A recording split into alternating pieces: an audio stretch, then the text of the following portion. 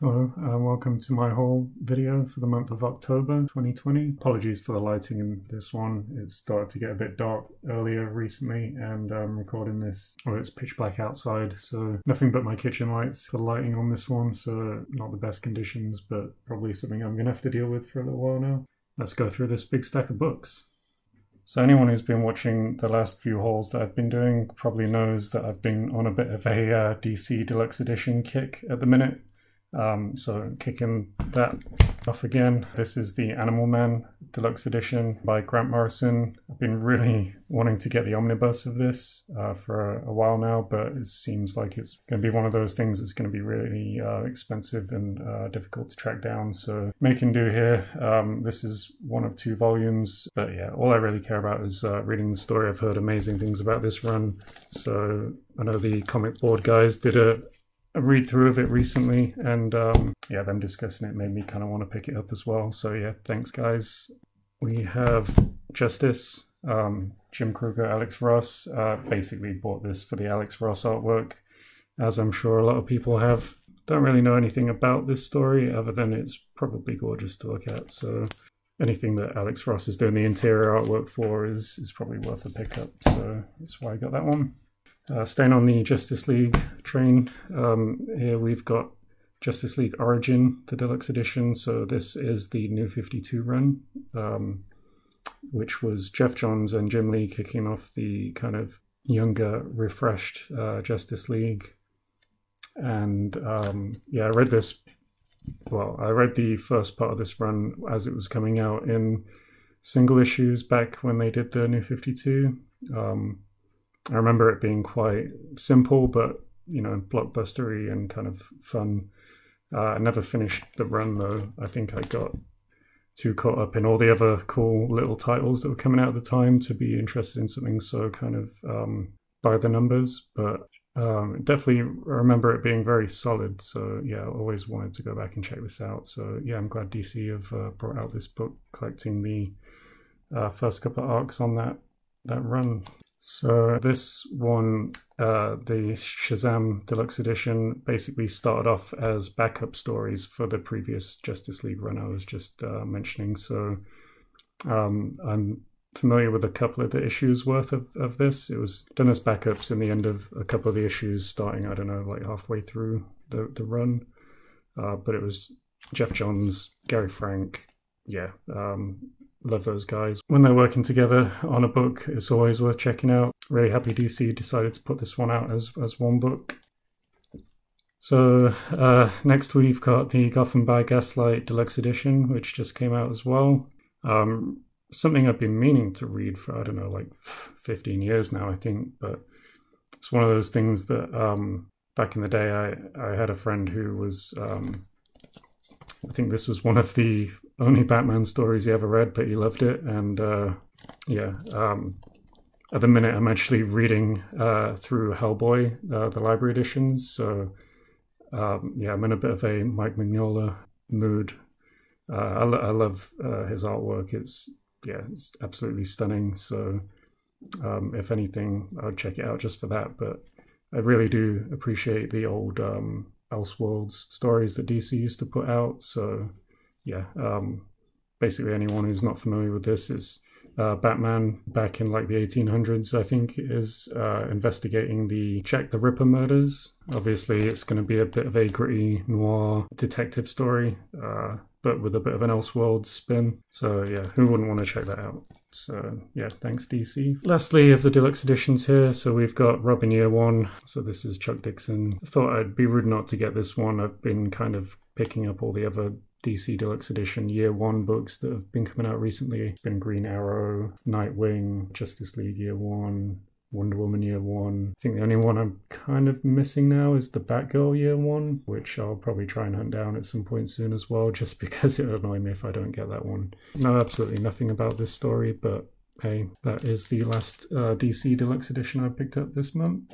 So sticking with the rest of the DC side of the haul, bear with me while I lift this one up. It is a bit of a beast. This is the Final Crisis omnibus. I think it was last month. The third Batman by Grant Morrison omnibus was finally released, so something I want to kind of get stuck back into now that the whole run is there. I thought it'd be good to kind of revisit Final Crisis as well. Obviously that kind of happens in the middle of the run and has ramifications for the events in that run. It's not something you have to read. I know that when you get to that part of the run, it does kind of like a bit of a summary page, if I remember rightly, where it explains some of the key things that have happened. Yeah, I know this collects basically everything that was Final Crisis related back from when that was coming out. I know I was reading quite a few of the tie-ins, but nowhere near everything. So there's obviously quite a lot to this event, and yeah, if you can see the size of this beast here, yeah, it really is one of the biggest omnis I think I've got. Got it for a fairly decent price, so I thought, hey, why not? Anyone who watched my last month's haul also probably remember that I picked up volume 5 of Absolute Sandman.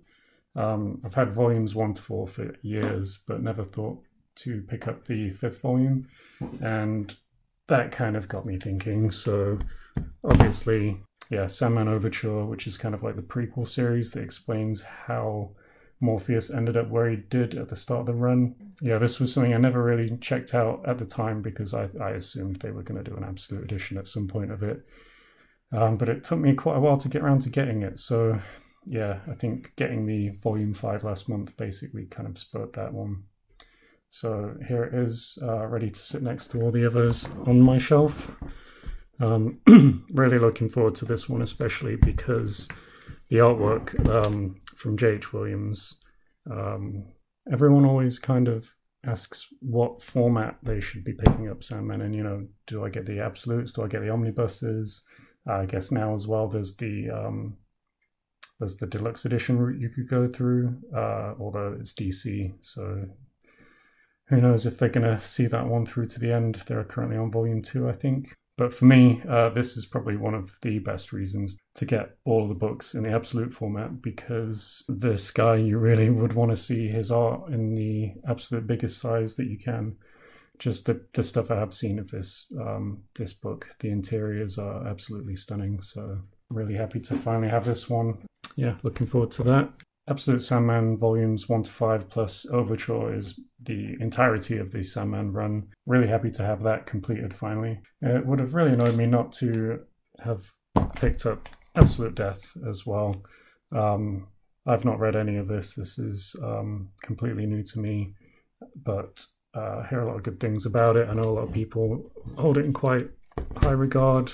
Now I'm finally complete with that whole collection, so that's going to basically stop my OCD from going into overdrive for that one. Ooh, and coincidentally this month, this wasn't coordinated at all, but I did end up picking up this Death Funko Pop from, I think it was from Pop in a Box website. I didn't know they did any Sandman pops, so excited when I saw that one pop up.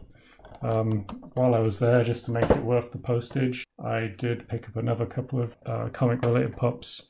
So here we've got Dr. Harleen Quinzel, massive fan of Batman animated series, one of my 2 favorite cartoons of all time, along with Samurai Jack. I know everyone's getting a bit tired of Harley Quinn. I feel like she's being quite overused in the last few years since she got popular, you know, after like Suicide Squad came out and things like that. So, but one of the most refreshing reads I've had this year was Harleen, which really goes into depth of kind of Harleen Quinzel rather than Harley Quinn. When I saw this, I was like, yeah, I've got to buy that.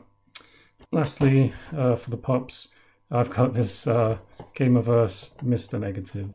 This is from the Spider-Man PS4 game, but to me, I'm just going to forget that part of it. He's basically, to me, he's from the Dan Slott run on Spider-Man. I absolutely love the kind of Brand New Day, big time Dan Slott era of Spider-Man. That's my era of Spider-Man. So when I saw this, yeah, I just had to pick him up. So. And that's it for my DC books this month. Let's move on to the Marvel stuff.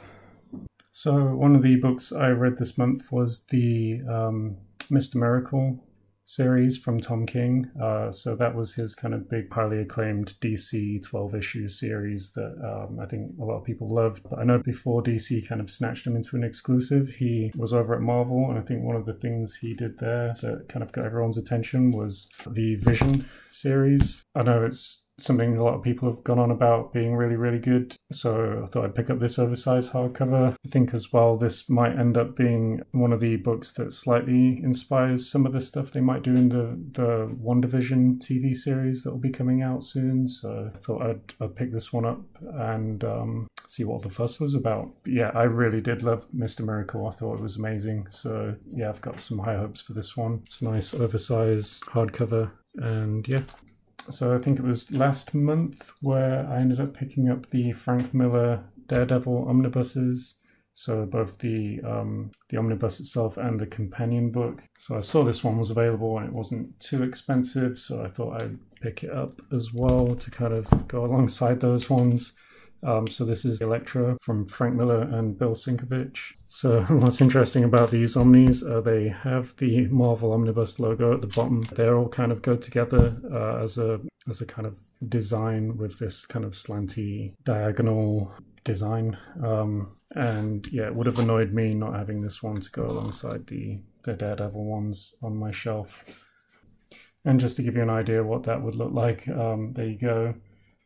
So yeah, I don't know why they've got the omnibus logo at the bottom on these books. Always found that strange, but yeah, it does look good. Just when you put it next to all your other omnibuses, it does stand out a little bit, which is annoying. So I think I'm going to display these like right at the start before all the other omnis, just as their own little thing. But yeah, really excited to read this. I've not read any Elektra, I don't think, and I think it was the cartoonist Kayfabe guys did a bit of a run through of, I think it was an artist edition of this Elektra run with the Bill Sienkiewicz art, and it looked absolutely stunning. Anyone who's not seen that video, go check it out. Cartoonist Kayfabe, that's Ed Piskor, who did the X-Men Grand Designs, and Jim Rugg.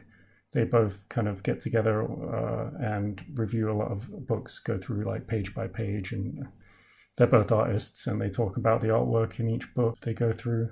They have some really interesting insight into it, so anyone who's not seen that, go check it out. Follow it on YouTube. It's really, really cool channel. Really happy to have this kind of 3-book set in its entirety now, which is, yeah, which is good.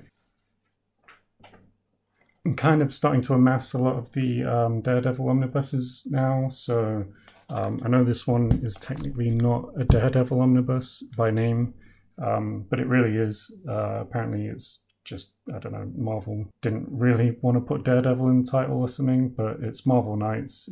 It's the Daredevil run by Joe Quesada. It collects Daredevil 0 to 15, Daredevil Father 1 to 6, Daredevil 1, material from Marvel Knights Double Shot 1. So out of all of those books, how many of them are Daredevil? How many of them are Marvel Knights? So yeah, obviously let's call the book Marvel Knights. I don't know if someone at DC was in charge of naming things on that day, but yeah, it makes about as much sense as any DC decision. But hey, I think some of this is going to be written by Kevin Smith and art by Joe Quesada. I do love his art. I love it when he does kind of variant covers and stuff for books I've been reading. I do like Kevin Smith films as well, but I've never read, I don't think I've read any of his comic book work, so I'd be interested to see what this book is.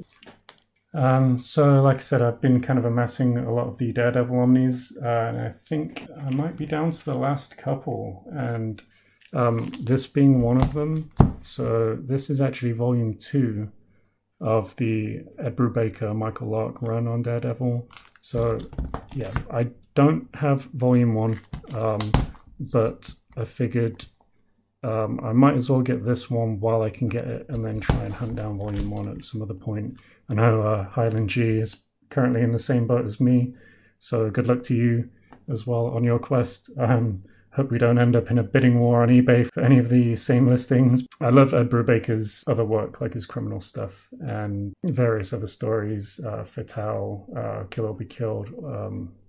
Really interested to see how his run on Daredevil was, because yeah, he really does know his kind of gritty crime noir. So I'm assuming this was an excellent run. Hopefully it won't take me too much time and money to hunt down volume 1, but yeah, I think that's going to eat away at me sat on my shelf all on its lonesome for a while. So hopefully I don't get stupid and fork out more than I should do for it either. Thought I'd better pick this one up because it's actually going quite cheap. So one thing I've read this year was the first volume of Donny Cates's Venom run, the oversized hardcover. I think it was the first, say, 12 issues of the run. I really enjoyed it, and there was a lot of stuff also coming out from Donny Cates at the time, like his Silver Surfer and Thor. Yeah, all of it has been getting a lot of buzz. I want to try and pick up as much of it as I can do. So when I saw that they were doing the Absolute Carnage omnibus, I thought, hey, better get that now so that when all of his other stuff eventually comes out in omnibus form as well, I can read the whole lot. Yeah, I've got no idea what this is about other than I think it kind of spins out of his run on Venom. It's the same creative team, so yeah, his artist Ryan Stegman is also joining him on this one. Very symbiote heavy. I am looking forward to all the rest of it coming out in yeah, oversized hardcover or omnibus format. So yeah, I thought I'd pick this one up while I could. And for the second Beastie omnibus of the month, we have Marvel's version of The Absolute Beast. So this is the War of the Realms omnibus, and as you can see, it is an absolute beast. I think it's the biggest Marvel omnibus that exists now, page count wise. I know it's in the kind of 1,500 pages realm. Really excited that they've done this book purely because I was reading the very start of Jason Aaron's Thor run back when it was coming out, and absolutely loved it. I thought it was amazing. It was back in the Marvel Now kind of days where it was Thor, God of Thunder. He started his run with 12 issues with himself and Esad Ribic. I don't know how you say his name, but yeah, absolutely gorgeous book that was, and I really dug what they did there with the kind of three Thors. From there, it kind of span into the Thor series with female Thor that appears, and if you don't know who it is, I won't spoil it just in case. I've read some of that as well, but never finished, and then kind of lost my way with single issues for a while. So I never actually finished the kind of epic story that he was building. I don't think I'm going to bother even reading this one until the rest of the Omni set come out. So yeah, this big beast is just going to sit here and take up ridiculous amounts of space on the shelf until then. And that's it for my Marvel books this month. So I got a few Dark Horse books this month as well. One of the series I've heard a lot of people going on about at the minute, basically because of these massive, gorgeous library editions. Black Hammer. So this is a series I've not read in its entirety, but I did read some of the start of it digitally on Comixology. I thought it was really cool. But yeah, seeing these books come out, I thought, hey, I better jump on these before they get hard to get. And FOMO in action. But Dark Horse, in general, they just do ridiculously good value for money books. So I thought, yeah, let's get them while they're good for the value before, I don't know, if they go out of print and they skyrocket, I'll be kicking myself. So yeah, this is volume 1. So I've read a portion of this, at least. I'm not sure how many issues this collects, but yeah, 1 to 13 and Black Hammer giant-sized annual. So I know that's the first chunk of the story. I know this one kind of just came out, I believe, or came out not long ago, so I thought I'd pick up volume 2 as well. Again, Dark Horse books are stupidly good value for money, so yeah, those two actually didn't cost me too much to pick up.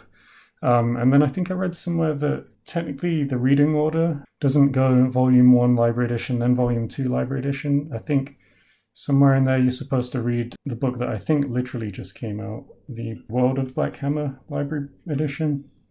So obviously, yeah, I'm weak. I know. This one's not quite as thick. Yeah, I'm a big fan of Jeff Lemire, so I always say anything by him is kind of worth picking up and checking out. You can't go too far wrong. At the very least, like, I don't think I've actually ever read anything that I didn't like by Jeff Lemire. Some of his stuff I like more than others, but I don't think I've ever read anything that I've been disappointed by. So that goes for his create her own stuff or is, you know, work at like DC and stuff. So yeah, I thought, hey, let's get these while I can get them. So that was it for Dark Horse books this month. But speaking of Jeff Lemire, I did pick up this little book here called Frog Catchers. So this is a really, really short story that he did. This is just a standard size hardcover, but it's kind of like a really short written and drawn story from Jeff Lemire. I actually stood and read this in my kitchen as I was walking past my kitchen table one day. I noticed it was there, I picked it up and started flipping through it, and just in the space of however long it took, I just stood there and read the whole thing. Yeah, that gives you a clue of how short it is, but I really liked it. It was quite contemplative. I won't really say what it's about. You can Google it and read the synopsis if you're interested, but it's the kind of book that, yeah, I'm probably just going to keep and just pull out every now and again when I feel like thinking about like life and death and you know, feeling a bit somber and all that. So I'm not even sure who actually publishes this book. Gallery 13. So yeah, never heard of Gallery 13 before, but yeah,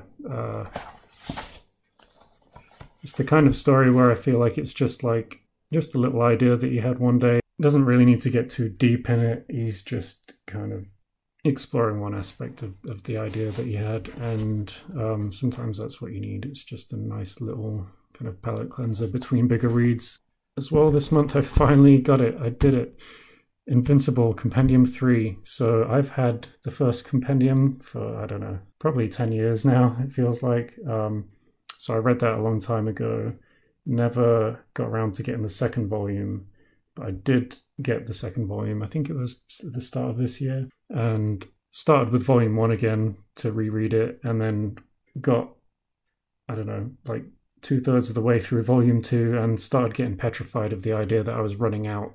So I slowed down a bit on my read of that because I really wanted to get volume 3, and it was getting quite expensive on Amazon. So I held off for a while till I saw it get a bit cheaper, and it finally did. So yeah, really excited now that I can pick Invincible back up again, because I was going through it over the summer. I started reading it again and absolutely loved it. What a great series. Yeah, anyone who's not read this, if you're a fan of superhero stuff, check it out. It's excellently done. Yeah, really excited to get stuck back into that again. So also one that came out this month from IDW, the IDW collection of Ninja Turtles Volume 11. So this one's got Casey Jones on the front, similar spine as the rest of the deluxe editions. And yeah, I'm so far behind on these books now, but I'm still buying them just because, yeah, I don't want to fall behind and have tons to catch up on. So I figure I might as well still get them as they're coming out. But yeah, what a series. I need to go back and reread it from the start again. I feel like I'm that far behind now that I might as well just start again. But I feel like that's going to be a really good binge read at some point soon. Obviously, there's the Turtles story, The Last Ronin, has just come out, issue 1 of that. It's very exciting times for the Turtles at the minute with that coming out. So I don't know, maybe I'll go back and start reading these if I get into a bit of a Turtles mood. I love this series. Anyone who's not started reading the Turtles, this is, everyone says it is the best incarnation of the Turtles that exists. So yeah. And then a bit of a random one.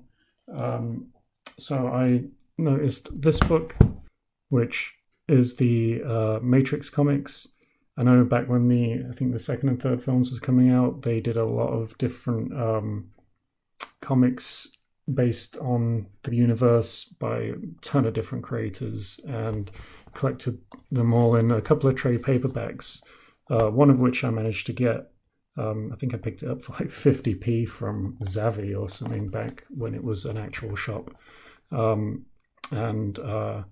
Yeah, I love The Matrix. I think, yeah, I'm a bit of an apologist for even the second and third films. I actually really love them. I think they get a lot of stick for, well, I wouldn't say no reason. There's definitely some reason, but I could probably do a whole video on why I think the Matrix sequels get a bit of a undeserved hate. But yeah, one of the things about this series is the creators on it. So, I mean, just look at the list here. You've got the Wachowskis, Neil Gaiman, some amazing artists, Bill Sienkiewicz, Jeff Darrow, Tim Sale, Michael Oeming, Tommy Lee Edwards. And yeah, it's a bit of an anthology book. So obviously with that amount of talent on the book and just kind of different random writers and artists just doing lots of short stories.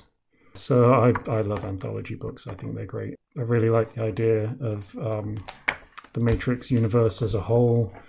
Even what they did with it in the second and third films, I thought it was great. Saw this book and thought, hey, I can get the whole thing rather than just be stuck with the half of the stories in the trade paperback that I picked up for like 50p or whatever it was. So yeah, that's it for my haul this month. Again, it was quite a big one compared to what I intended it to be. I am determined to not say that every month, and I'm definitely running out of space soon, which if all goes well, you guys will see soon. I know I'm slowly approaching 100 subscribers, and I feel like it's a bit of a tradition maybe to do something like a celebratory milestone video for reaching, you know, like 100. And maybe I'll do like a room tour of my shelves and all my books and put it in a video for you guys to see. I know everyone loves looking at each other's setup. I know some of you probably want to see that just to see where the hell I'm going to fit all these books. So if that's something you guys want to see, please let me know. I'll have to find a new place for all these books and then sort that out, I guess. So leave a comment down below if that's something you're interested in seeing. And tell me if there's any books on this video that you've picked up this month. Have you read any yet? What did you think? Any books that you're excited to get? Let me know. Let's start a conversation. Always happy to see what you guys are reading. So thanks for watching, and I'll see you in the next video.